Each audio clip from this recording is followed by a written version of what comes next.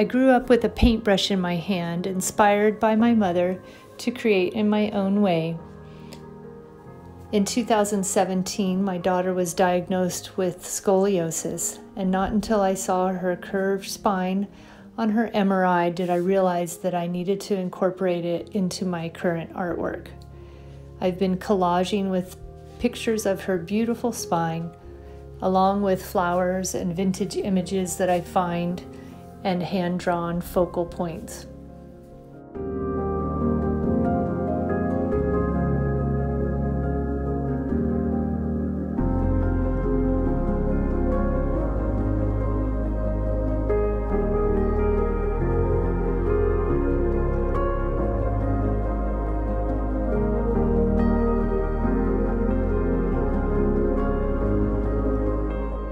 I feel so lucky to have a creative space in my home and look forward to sharing my artwork with my community, friends, and family on this year's Open Studio Tour.